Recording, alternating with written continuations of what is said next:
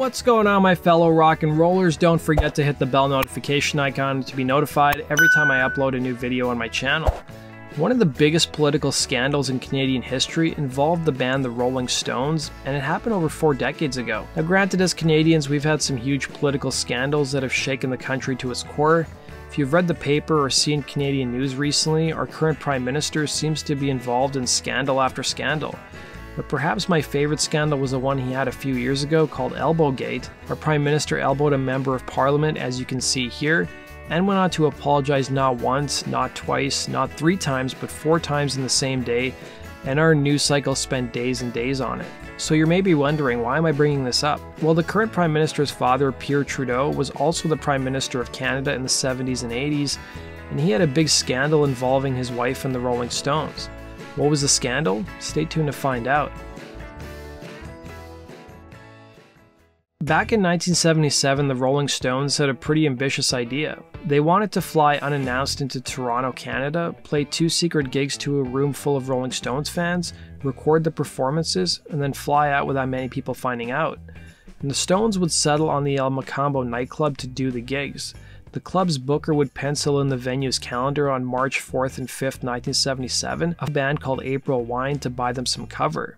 The band that was set to open for April Wine would be a group called the Cockroaches, which was the alias the Rolling Stones were using. Now on the day of the first show, the band would rehearse upstairs and soundcheck, and anybody who walked by the club during that time probably thought they heard a Rolling Stones cover band. Who would have really thought the Stones would have showed up to Toronto unannounced anyways? There was then the last part of the puzzle, which was the most difficult part, getting fans to the gigs without knowing they were seeing the Stones. The band's management would team up with a local radio station called Chum FM, which held a contest asking listeners what they would do to see the Rolling Stones. Duff Roman, who is the person behind Chum FM, would recall to the National Post, "The plan that we constructed was to have a contest. What would you do to see the Rolling Stones play live? This way we could select the 300 top entries and guarantee that real fans would be there for the event. The prize would be a chance to see April Wine at the Mocambo nightclub. People wrote in, and we cherry-picked the best ones. As you might expect, there were a lot of nude Polaroids. When the band came in to judge the winners, they slipped the photos into their pockets and took them home," he'd say. The Stones were in Toronto for a week during the 2 secret shows, and they stayed at the Harbour Castle Hilton Hotel. It was also during the stay that guitarist Keith Richards was busted for drug possession a few days prior to their shows. And it wasn't exactly the type of news coverage they were hoping for, but it wouldn't be the end of the bad press coverage, as we'll get to in a little bit. Now, the radio station chartered a dozen or so buses and told the winners of the contest to meet them at the radio station, where they would then be driven to the venue. Roman would remember, "I got onto the mic of one of the buses and said, 'I have some bad news. There's a change to the show tonight.' People were disappointed and started to boo. I continued, 'Along with April Wine, you'll also be seeing a band called the Rolling Stones.' And for a moment, people sat in utter bewilderment. Then there was a lot of cheering and shouting when they realized where they'd be going." Now keep in mind, Margaret Trudeau and her husband, Prime Minister Pierre Trudeau, had a 30-year age gap between them, and she was never a big fan of the political life. The night the Stones played their first concert, it was coincidentally the pair's 6th-year wedding anniversary. And rather than spending time together, the pair were apart. Margaret was spotted both nights at the Stones shows at the Mocambo nightclub and would be staying at the same hotel as the band, albeit 10 floors apart. She would arrive both nights in the company of singer Mick Jagger and guitarist Ronnie Wood. And the public would soon learn that Margaret's relationship with her husband was in shambles, and unbeknownst to the public at the time was that they were already separated. Later that night, according to Maclean's magazine, she went to the Stones party back at their hotel, and one guest would tell the magazine, "She really pooped the party. Nobody could relax." And she was also accompanied by security as well. And when the Prime Minister's office was asked to comment on her appearance, a Trudeau spokesman simply said, "It's her private life, and she's on record as saying she wants to lead it the way she wants to."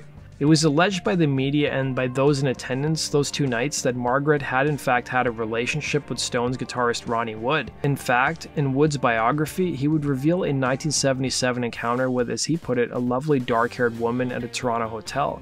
He would go on to say, "From the moment I met her, we spent as much time together as possible. No one in the band judged me for what I was doing, but they recommended I be cautious. We both knew it was something that couldn't have a future, but we shared something special for a short time. And he would also describe the woman as the world's youngest First Lady, which was probably a dead giveaway that it was Margaret Trudeau. However, in Margaret's book, she would deny any sort of relationship with any members of the Rolling Stones. And following the Stones' gigs in Toronto, she would hop onto a flight and head to New York with some friends to partake in some photography, as she would claim. While in New York, she was greeted by a barrage of reporters as she attended a ballet performance and was asked about her marriage, which she declined to comment on. At one point, she was handed a copy of the New York Post by one of the reporters, which showed a photo of the Trudeaus with the headline, "Trudeau's wife in hiding." She would throw the paper into the front row of seats, saying, "I say F to all those papers. My husband knew, my secretary knew, I behave as myself always." Later that night, Trudeau and one of her friends went to the Plaza Hotel, where they were joined by Stones guitarist Ron Wood. The bad press didn't end there, as the New York Daily News wrote in a column, "Ron Wood is Mrs. Trudeau's very special Stone, and you can roll with that one. He can probably tell you more about where Margaret is staying than maybe even the Prime Minister," it would read. Many in Trudeau's political party, the Liberals, viewed Margaret as a liability to her husband's political career. One would state, "The nation's at stake here. You can't have the PM's wife hanging out with the Stones for Christ's sakes, when you're at 41% in the polls." Another would state, "It sure doesn't hurt Jagger. The only one who gets hurt is Trudeau. The quality of the Trudeau's marriage is a matter of endless speculation and much concerned pessimism," the article would state. Not all the members of the Stones were enthused about the publicity, as drummer Charlie Watts would tell the press, "I wouldn't want my wife associating with us." That does it for today's video, guys. Thanks for watching. Be sure to like button and subscribe. And as always, if you have suggestions for future topics, let me know in the comment section below. Take care.